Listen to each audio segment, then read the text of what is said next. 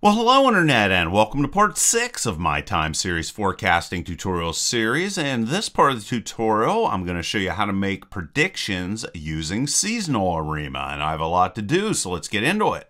Okay, so previously we were trying to force seasonal data, which is why we were getting imperfect results. In this tutorial, what I'm going to do is I'm going to see how the world's doing in regards to bringing down CO2 emissions. And I'm going to make some predictions about what we can expect with our future. Now, like always, all of these imports are exactly the same as what we have used previously, and everything that is here is available in a link in the description, so you can go ahead and download everything. Now, with seasonal ARIMA, we will be using an additional set of parameters that describe seasonal components of our models. So we are going to have seasonal regression, differencing, moving averages, and then we're going to have an additional parameter, M, which is going to represent the rows in each seasonal cycle. So for example, if we have monthly data with a yearly seasonal cycle, M in that situation would be equal to 12. All right, so going to import some different libraries that we have used in the past. And right here, what I did was I went and imported some information on CO2 emissions going way back into the 1960s. And we're going to see if we are bringing down these emissions or not. So what I'm going to do is I'm going to say CO2 DF, and I'm specifically going to look at CO2 DF from CO2 DF with the indexes above 1960. All right, so I'm just going to shorten the amount of data that we are looking at. Then I'm going to need to come in here and set my frequency. And this will be CO2 as frequency. And I'm going to set it as month start, or just simply the month. And then what I'm going to do is I'm going to have some data here that is going to be missing, and I'm just going to say to take whatever the value just previous to it was, which shouldn't hurt our results in any regards. And then I'm going to come in and plot this out so we can get an understanding of what type of data we're dealing with and whether CO2 emissions are going down or not. As you can see, they are not going down, and this is going up pretty far. How much into the future is this? CO2. So this is going from 1960 right up until October 2020. So that's where we are right now in regards to CO2 emissions. No, they are not going down. Now what I want to do is verify that there is a seasonal component, and I'm going to be using seasonal decompose for this. So our result is going to be seasonal decompose and throw in CO2 data frame, and the model is going to be additive because it is not growing in a multiple as far as I can tell. What I mean by that is basically the emissions are going up about the same amount. So this would have to be bigger, and then this would have to be bigger than that for this to be multiplicative. And we can plot this out, and we can definitely see that yes, there is a seasonal component here. There's a lot of residual mess. Here's our trend line, and here's our original data. All right, so now to start making our predictions, I'm going to use Autoregressive, and this is pyramid ARIMA like we've used previously. So I'm going to say go and get our data frame with CO2 data inside of it. And then I'm going to say, yes, it is seasonal. I'm going to say that this is in basically yearly increments, 12 representing the months. Then we're going to have trace is true so that we can see everything being put together, and a summary of this. And you can see it's going through all the results and looking for the lowest AIC value. Don't worry about this. This is just warnings that we do not need to worry about. And you can see here are our final results. Took quite a long time to get them, and there is our final results, and then we can plug these in and test them. By the way, if you want to go and just get rid of these warnings that don't matter at all, just go and put this inside of there and they will be all gone. Okay. All right, so now what we want to do is come in and get the length of our data so we can decide how much we're going to use for training and how much we are going to use for testing. So our training part is going to be equal to CO2 data frame, and our location, we're going to go from the start up to 80% of 729, which is going to work out to 583.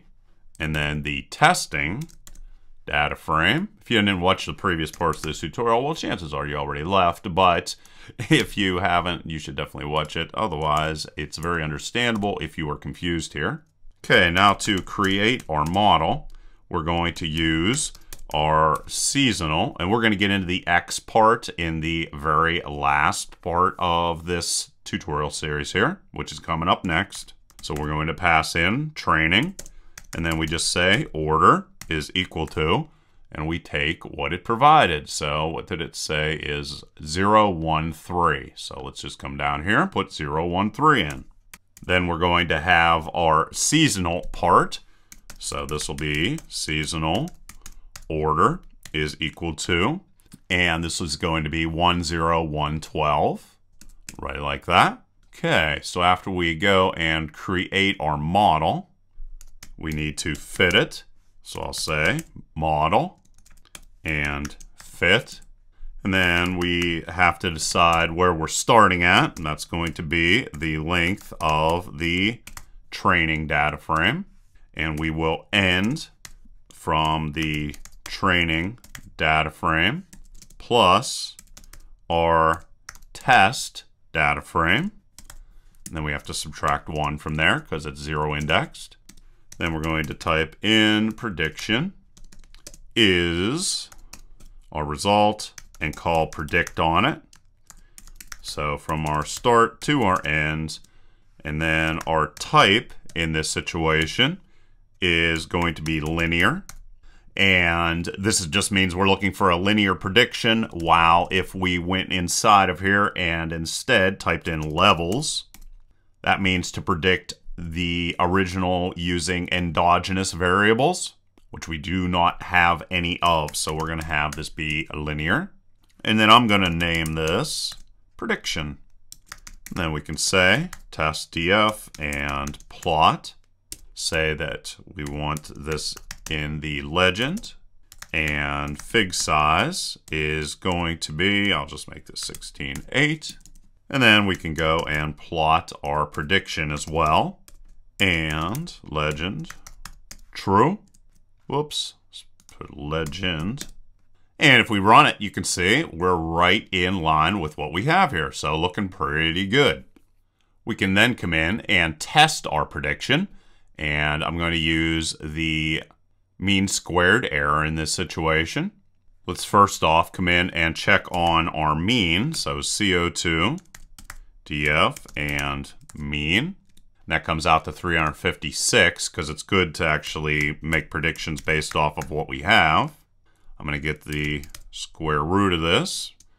Mean squared error and our prediction, and see how much we're off by. And you can see we're off by 3.43, which is actually pretty good. So now let's come down here and let's predict our future. So I'm going to say model is equal to seasonal REMA. I'm just going to use the X version here. In the next part of the tutorial, I'll get more specifically into what the X part is. Just outside influence, that's all it is. Okay, so we're using the same order, same seasonal order also. And if you ever have any trouble getting the same results as me, just go to GitHub, get the thing. Everything's free, of course. Download it and run it. And I need to fit this as well. And let's say we want to look into the future to see if our CO2 levels are supposed to fall. Okay, here is our data frame. And then we'll say length, CO2, df, and let's say that we want to jump into the future by 12 months. Type, I'll make this levels this time. You actually see you normally get the same results from either one. And I will rename this future. I can then go and get our test data and plot that out. Legend true and fig size equal to 16 and 8. And then also plot our future. Legend also true. Forgot to put the equal sign here. And if we run it, you can see that the prediction is that CO2 levels are going to continue to rise into the next year because they rise every single year. So everything is as we would predict. And then in the next part of the tutorial, what I'm going to do is I'm going to talk about seasonal ARIMA with a focus on exogenous regressor variables, which just means outside influences and how they can maybe or maybe not help us make even more accurate predictions. So like always, please leave your questions and comments down below. Otherwise, till next time.